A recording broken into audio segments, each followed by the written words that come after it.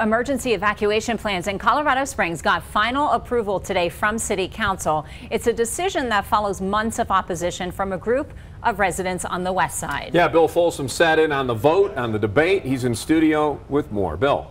Yeah, resident criticism focused on evacuation maps and the impact of growth on evacuation routes. Majority of City Council opted to trust the fire chief, police chief, and emergency managers. Now the community needs to get on board for the plan to work.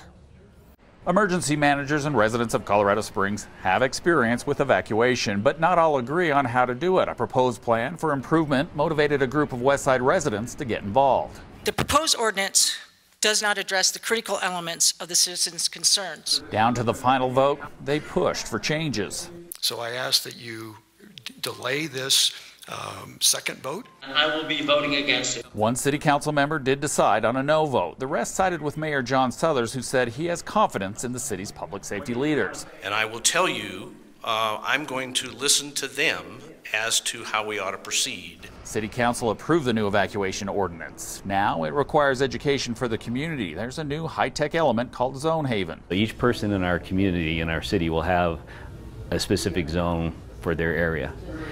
When they go to the map and look at that, they'll see listed the roads that they can use to get out of that zone. It's a way to notify residents and identify the best routes away from an emergency. It's new and improved. It's working alongside the old personal responsibility. If you're sitting there and you smell smoke and see fire, leave.